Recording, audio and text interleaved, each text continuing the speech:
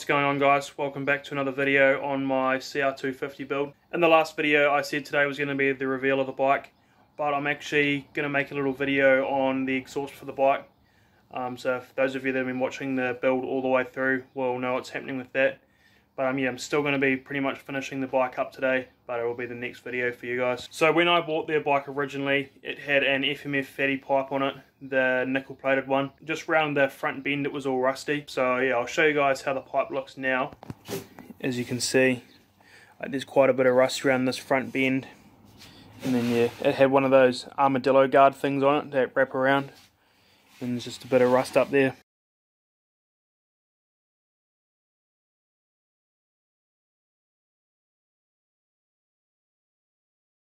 So yeah, as you can see, there's quite a bit of rust around that front bend and stuff. So what I'm going to do with it is actually have it sent out to an electroplater and get them to acid dip it pretty much. And I'm just going to strip all the nickel plating and rust off it.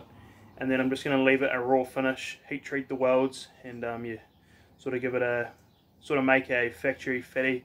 I know the FMF factory fatties are getting quite hard to find for these older two-strokes, so I thought it'd be a pretty cool process to make one and stuff.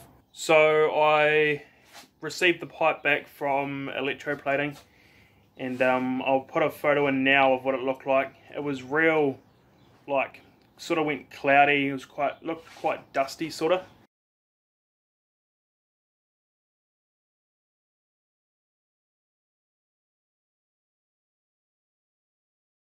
So yeah, I really wanted to just give it a good finish, and I didn't really want to be scotch brightening it for ages and stuff. So I actually dropped it off to my local vapor blaster, and he has vapor blasted it for me, and it's actually come up really sweet. So yeah, pretty much from here now the pipe's vapor blasted.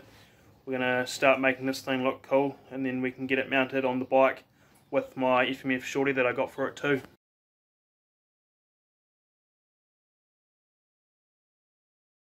So here is the pipe after stripping and vapor blasting. So yeah, now it's left it with a really nice finish. So you can see, like, where all that rust was, there's very minimal pitting on it, as you can see. But yeah, I'm super happy with the way it's turned out from what it was. So yeah, it's been vapor blasted for about a week now, and we haven't sprayed any lubricant on it to stop it from rusting, and it's only just starting to sort of bit of surface rust now, as you can see there, and a little bit there. So yeah, from what the pipe was originally, being all rusty and stuff, just from having it dipped and then vapor blasted, it's come up real mint. So now I'm just going to get a Scotch-Brite pad, just a dry one, and just give it a quick wipe over with it, so we clean up any rust on it, and then we'll break out the blowtorch and yeah, heat treat these welds. This is where it's going to start looking real sick. Right, so yeah, just with the dry Scotch-Brite, I'm just going to go over the pipe, just give it a quick rub down.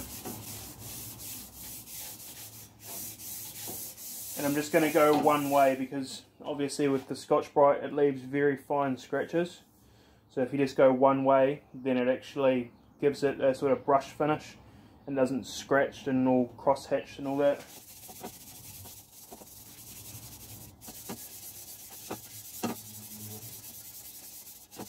Right, so I've just given it a once over with the Scotch-Brite. Yes, as you can see, it leaves very fine scratches. I'm actually quite a big fan of the brush lock. So yeah, I've just gone one way the whole way around the pipe, and then that'll just give it a nice even finish. So I've cleaned up all the rust on it now. So now I've got a propane torch. So we'll light this thing up, and then I'm pretty much just going to run round all the welds. It'll start blowing up, and then just run round all the welds, down around the seams and all that, and then it'll give it the raw with the heat treated weld look. Alright, so the thing about doing these pipes and heat treating them is you have to be very sort of steady, and depending on where you put the torch and how hot the flame is will depend the thickness and colour and all that. So yeah, just takes a bit of getting used to, I suppose. I've done a few pipes now, so I'll show you how it works.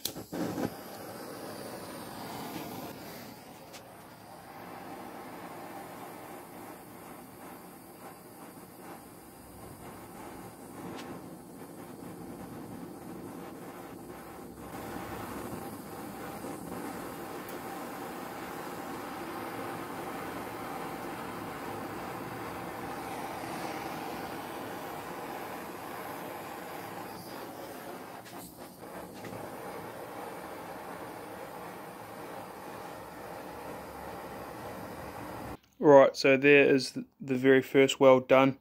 Ideally, if I was using something a bit hotter and with a pointier flame, I could actually get it to blow up on the weld, but with that torch it's really hard to get it to actually blue and purple up on the actual weld, but it's still going to look pretty sweet once it's all done. So yeah, we'll carry on, run it down here now, and then yeah, move around all these welds.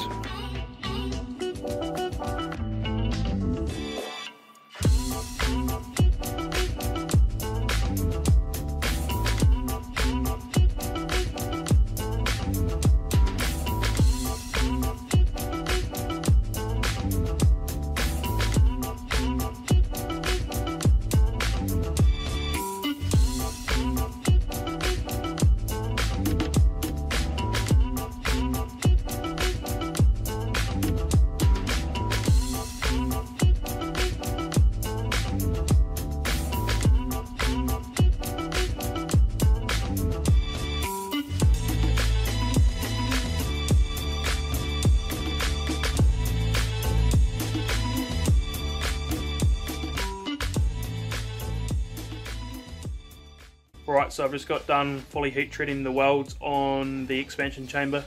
So yeah, here it is. It's come up really sweet. So yeah, I've done every weld all over the pipe, all the seams and stuff. Yeah, I got them pretty thin really for the torch I was using. That was the very first one I did on the pipe, and then I just ran it down here, and yeah, obviously hadn't done it in a while, so it got really like patchy and inconsistent. So the good thing about this finish is you can just Scotch-Brite it off and then just redo it. So yeah, that's what I did on this one here, and it come up a lot better, managed to get it quite a bit thinner. So yeah, I'm really happy with that. So yeah, it's also good for those of you that haven't done it before. You can experiment and then just Scotch-Brite it off until you get it perfect. But yeah, I just love the finish of the raw steel and then the purple, blue and brown sort of contrast all over it. And when also you lubricate it, they really shine. I'll take it outside so it's a bit easier to see. So yeah, I'm not too sure if this is going to be much better, but you can really see the colouring and stuff in it now.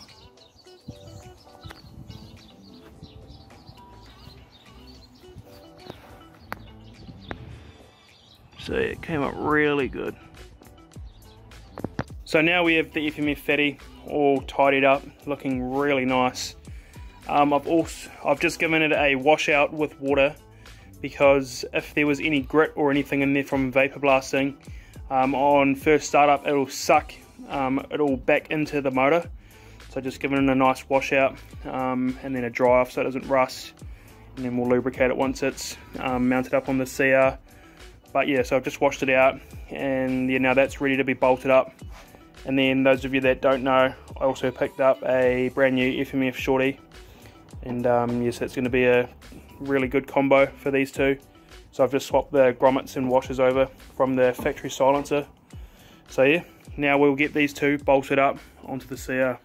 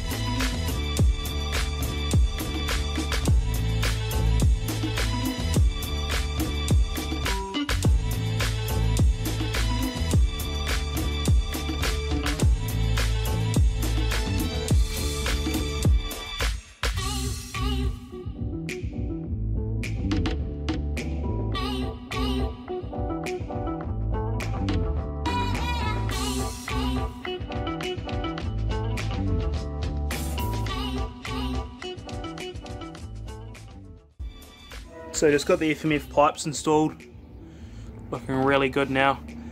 I've just got two clean rags. One, I'm going to put some methylated spirits on, and I'm just going to give the pipe a wipe down, get all the fingerprints and stuff off it. And then the other one, I'm going to use the CRC, so it's just like WD-40 pretty much, just a different brand, and just lubricate, spray the whole pipe, lubricate it all up, and then just to stop it from rusting, and then that'll be the whole pipe exhaust system done.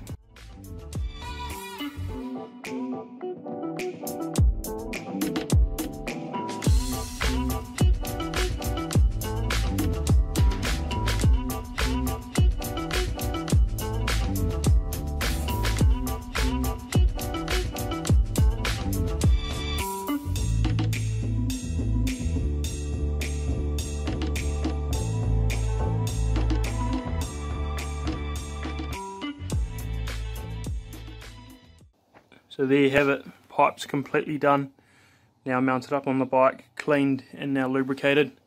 So yeah, pretty much now every time I go for a ride, it'll burn the lubricant off.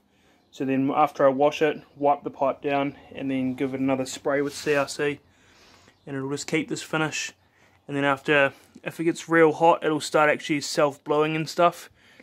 So yeah, Works pipes look cool, require a little bit more maintenance than the nickel ones, but definitely worth it, I think. Yeah, let me know down below in the comments what you think of the pipe. Yeah, I'm super stoked with the process and stuff that I chose to do on it. I think it looks great, and yeah, I'm happy that I got the shorty as well for it. It's going to be sounding really good. So yeah, hope you guys enjoyed this short little video on restoration of the pipe and stuff. Yeah, next video we'll be finishing the bike up and actually revealing it. So definitely stay on the lookout for that. Follow me on Instagram for all the behind the scenes and stuff of the bikes and builds and all that. And yeah, I will catch you guys in the next one.